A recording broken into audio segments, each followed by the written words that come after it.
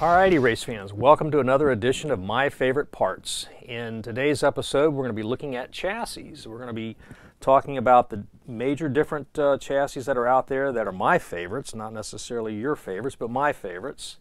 If I don't talk about yours, don't be offended, but we'll talk about why these things are what they are, what is important about them, and the guide pins on these. So let's get into it.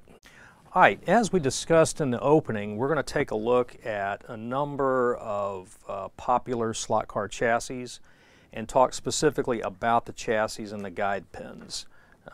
In future episodes, we're just going to kind of work our way back through the cars, and we'll get into more of that later. But anyway, there's going to be some things I'm not going to talk about, so if I don't talk about your favorite chassis, don't be offended. But these right here have been, very popular chassis. We have a lot of service parts for them, so they are my favorite parts. Anyway, so we'll start off with the Viper Scale Racing chassis.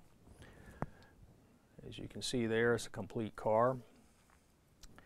And I'm going to use some terms that I kind of make up myself. They're probably not industry standards, but I consider the Viper chassis as sort of a semi-monocoque chassis. And the reason why I say that, it is not monolithic in a way. We'll have a couple other examples of ones that are, but the Viper chassis,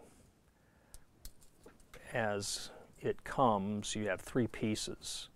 You have the base chassis itself, you have the bulkhead, which is the piece that the end bell goes against, and then the motor magnets go against, and then all that gets down in the chassis, and the clip that kind of holds everything in. And a lot of cars, have some sort of clip that holds their stuff together, and we'll examine those here in a minute. But anyway, I say semi-monocoque because primarily everything is a unified structure for the exception of the bulkhead. And there's a lot of cars out there that are like this. A couple examples, Super G Plus goes back to the 90s with that.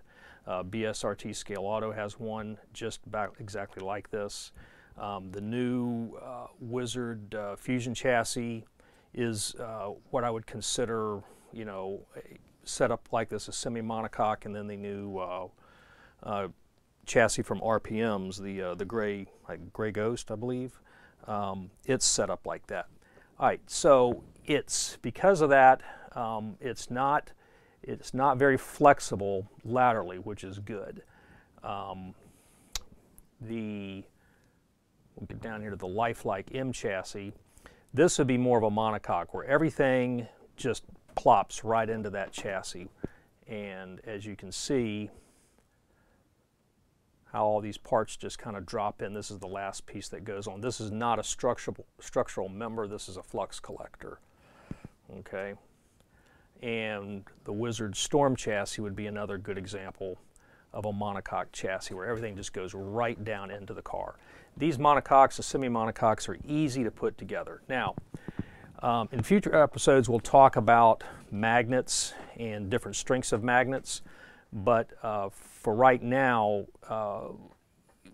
and I think we'll talk about when you get really strong magnets that, the chassis is somewhat the spring, but if you have very strong magnets and they're pulling down on the track, the chassis will flex. So like in the Viper line, we have stiff and super stiff chassis, or excuse me, firm and stiff chassis, which are, glass loaded that prevent the car from flexing underneath a high magnetic load. But normally on most of your common grade stuff, it's just a nylon or some other similar product. So then Super 7, it's pretty much a semi-monocoque. There's no bulkhead. The motor already has the end bell in the assembly, and here again, because you have the bulkhead back there, the chassis doesn't have very much lateral flex, and we're making this in one stiffness because we don't This is not intended to be a high magnet car like the Viper, so you don't need to have the super stiff. You get on down to things like Bulldog, SRT, Turbo. Here again, it's a semi-monocoque where your rear bulkhead's part of the chassis and the motor box just fits in. And we take a look at Tyco 440. Now Tyco 440 is a double bulkheaded car, and this is when you start to get into trouble with high magnet applications. And because of the way this works, these bulkheads are not affixed to the chassis, so you can get a lot of lateral flex. Okay, now granted, what I'm doing is probably more exaggerated than what the car experiences in actual practice, but the problem with the 440, once you start adding really powerful traction magnets, as that car is going around a corner, it has a lot of lateral flex like this, the chassis is flexing, and that causes handling issues. And that to get rid of that, you have to take and put micro screws into the side of the chassis and screw into the bulkheads to tighten all that up, and that's a real troublesome operation. Sometimes it works, sometimes it doesn't. So for high magnet applications, 440 is not your friend. Get back to Lifelike M. Everything just drops into the top, which makes it pretty easy to assemble. Lifelike T chassis, you know, I don't know what to say about that. It's kind of an animal to itself, but for lack of a better description, we'll call it a monocoque. Everything just plops right into it. There are no service parts really available much for T chassis in terms of extra motors or extra chassis, things like that. And then we get down to Wizard Storm. Actually, I kind of like this car. It was real simple to work on. Everything just loaded right into the top. Pretty intuitive. The cars really, I think, were very robust and relatively easy to make them go well and go fast and handle well. Just quite honestly, and I'll say it in public, the Fusion is not one of my favorite parts because it's just very complicated in terms of the electrics it takes to make those cars work. There's been a number of reports from people where they get the cars running good, and then in the middle of a race the electrics go away and they don't have a good day. So it's relatively complicated, and there's a very, in my opinion, a very narrow focus of users for that particular chassis. But Wizard Storm has had a history of being a very widely used chassis, a lot of clubs, hobby shops or whatever, so it's a really robust situation. All right, so within that, then you have guide pins. So let's talk a little bit about that. I've had cars that have come across the workbench where people just try to cram any guide pin into it that they have laying around. That's not necessarily the case. The Viper uses a guide pin that actually kind of dates back to Tomy SRT, Turbo, and Super G+. And those two cars actually got some of their design cues off of the Aurora AFX magnet traction and G+ chassis. So the guide pin as it sits in this car, okay, and there is a couple things when designing a guide pin. You have the diameter of the shank that's down inside here, and then the space between these two flanges. That's really what holds it in. So that design convention, Super 7 uses the same basic design convention. Tomy Turbo obviously uses that. Bulldog uses that. And if you get into your Wayback Machine, you can even use these guide pins in magnet traction. Okay. Also, too, then that would be the same thing for Aurora, or excuse me, AutoWorld's X-Traction chassis. You can use metal guide pins in them. So it's a very common guide pin. All right, so then you get into Tyco. The basic Tyco guide pin is rather cheap. Some of them were made in aluminum, some of them were made in steel. Most all of them were, for the most part, were steel, but you can have some aluminum guide pins now and then. Because this flange is not very large, the guide pin is kind of wiggly. Okay, so you can see right there how much that guide pin wiggles. So as you try to build a performance chassis off of a 440, having that guide pin wiggle when that car gets into a turn, this could be cause odd handling, because this pin may or may not move the same way every time in every turn. It has to be tight.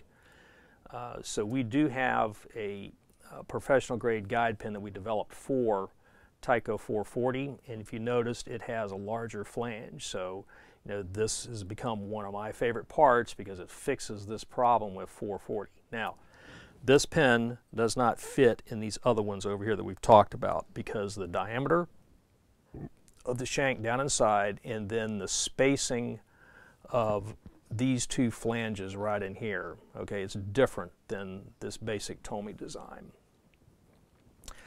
Lifelike M-Car, this is an animal unto itself, okay. The way this car was designed, the guide pin actually holds in the front axle. Okay, this was actually part of, I believe, Jim Russell's patent for the M-Car. It's designed to sit and give the car a bit of suspension, for lack of a better description.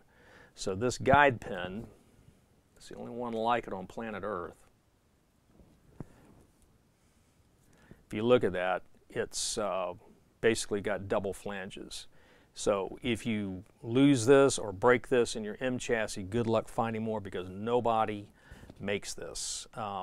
It would be relatively easy to do this for me, but with the minimum order quantities that are required today for these parts, you know, they'd bury the parts with me. I'd have so many of them left over. So this is one of the things that makes the M-Car a little difficult to maintain, is trying to keep a couple of these different things. T-chassis, they basically just took a piece of rod and just crammed it into the plastic, and it's friction fit. Every now and then somebody calls me up, they've broken the pin out and whatever, and I'm like, well, this was never a spare part, so just find some, scrap one off of eBay, and you know, switch all your parts over. And we get down to the Wizard, and here again, the Wizard pin, due to the size of the shank down inside and then the spacing of these flanges, this pin is proprietary to the Wizard. Okay, it won't fit in any of these other platforms. I've seen people cram other pins into these and this pin into other stuff, and it's questionable at best. So the Wizard does take its own guide pin. So when you're building your cars, you know, understand this relationship of the chassis, what parts translate over, in particular guide pins, because that's actually an important thing. It's not an arbitrary thing. Talk about one more chassis here. A Tyco turbo hopper, or in this particular case, I think it was the Bandit four-wheel drive. They made a couple of different things where they had large wheels, and they had because of the way the size of the wheels, the car sits up very high off the track. So they had to make extended travel shoes, and they had a special extended length guide pin.